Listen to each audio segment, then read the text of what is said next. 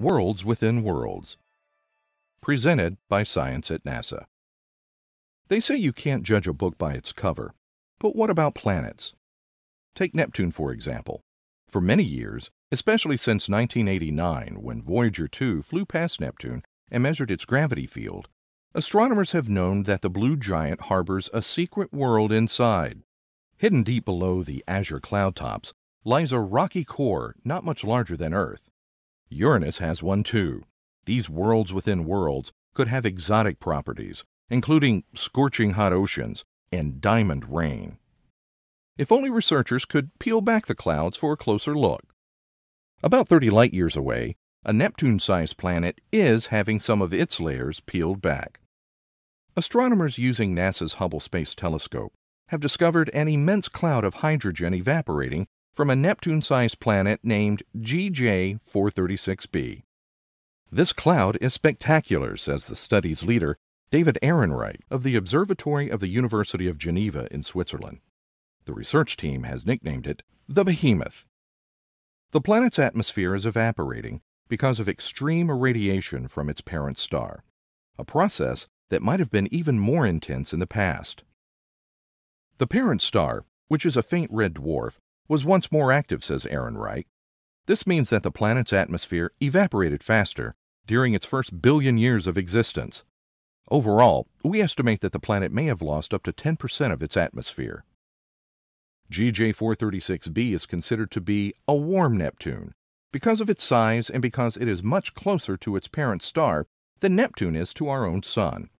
Orbiting at a distance of less than 3 million miles, it whips around the central red dwarf in just 2.6 Earth days.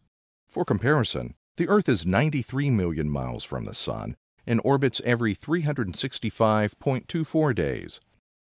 Systems like GJ 436b could explain the existence of so-called hot super-Earths. Hot super-Earths are larger, hotter versions of our own planet. Space telescopes, such as NASA's Kepler and the French-led Corot, have discovered hundreds of them orbiting distant stars. The existence of the Behemoth suggests that hot super-Earths could be the remnants of warm Neptunes that completely lost their gaseous atmospheres to evaporation. Finding a cloud around GJ 436b required Hubble's ultraviolet vision.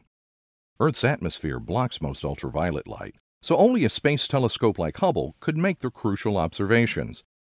You would not see the Behemoth in visible wavelengths because it is optically transparent, says Ehrenreich.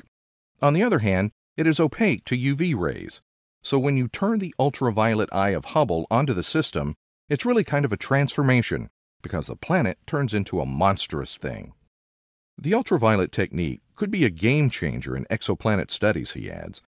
Ehrenreich expects that astronomers will find thousands of warm Neptunes and super-Earths in the years ahead. Astronomers will want to examine them for evidence of evaporation. Moreover, the ultraviolet technique might be able to spot the signature of oceans evaporating on Earth-like planets, shedding new light on worlds akin to our own. Maybe you can't judge a book by its cover, but you can judge a planet by its behemoth. For more news about hidden worlds in the solar system and beyond, stay tuned to science.nasa.gov.